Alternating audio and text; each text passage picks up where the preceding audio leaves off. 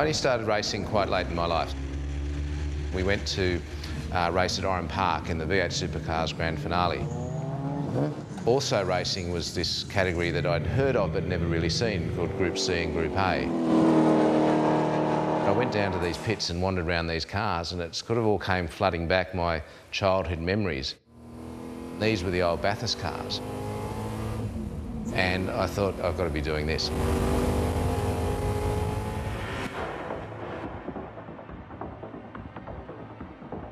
I was very lucky to get such an iconic car as this one. It turned out that this car was actually a very original race car and had an unbroken line of history from when it had finished racing at Bathurst in 1984 right through to 2009. The car was originally built for the Roadways racing team. The first race was in September '82, and young Steve Harrington went out on the Saturday afternoon in practice and slammed it straight into the wall at the end of the straight at Oran Park. And that became a kind of a pattern for this car.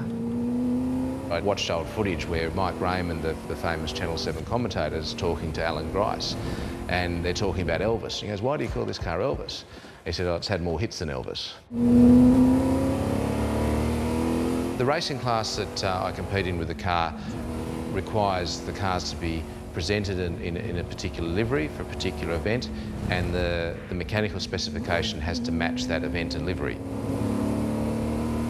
The cars have to be the original cars. You can't reproduce a car. This car itself, because it's had so many hits, I can say with hand on heart, the floor pan, the turret, the firewall, and some of the hanging panels on this side would be the original ones. Most on that side I've replaced twice myself in my period of driving it. I had a fairly substantial accident in Phillip Island at one time, which was I ran out of talent. Turned it into the wall, shot it down the wall on pitch straight, and that required quite a lot of surgery.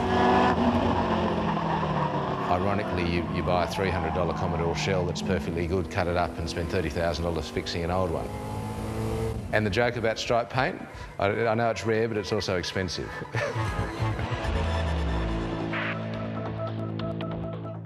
Under the bonnet, where it all happens, it's actually a very closely production-based motor. The heads can't be modified, so they're factory heads. Valve sizes are very strict. You're not allowed to, port or open up the heads. Where you get the power out of them is the camshaft choice, and that still is a dark art. A little bit over 400 horsepower at the flywheel, so not a huge amount, but it's delivered exceptionally well. We've got Weber carburettors, the downdraft Webers. They don't rev particularly high. So probably high 6s, 6.7, 6.8, and that's simply because with the standard heads and the standard inlet manifold, you simply can't get any more fuel and air into the engine, so there's no point having something that revs to 7.5. The power and the torque curves really flatten out at that magical high 6, 750, something like that. So the major deviations in these cars, when you look at them, they're big and they're bold and they're fat, and really that's just the body kit and the wheel choice on them. The wheels themselves, these are original BBS design. These wheels are only about 12 or 18 months old, had them remanufactured to match the original. In this particular category and in the period, they had to keep all the interior trim in the car apart from the carpet, so people always marvel that we've got the original dashboard and the door trims and the rear seat and all the roll cage having to go through everything. Driving the cars is an experience. There's not a lot going on the dash. We have some very basic idiot lights. I don't know why they call them that. I understand completely what they do. 4-speed gearbox, which is it's a big clunky, it's a tight change, but there's a lot of throw and travel in the gear chain, so you have to be quite patient in pulling it through the gears. As I found in the early days of racing, if you're too impatient with it, you end up stripping teeth off cogs and things.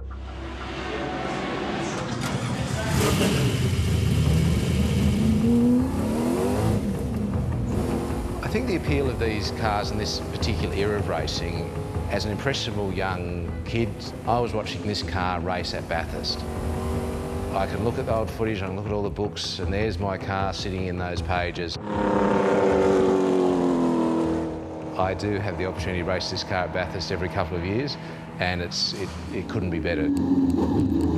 Driving down Conrod Straight, you almost have to pinch yourself that this is actually happening.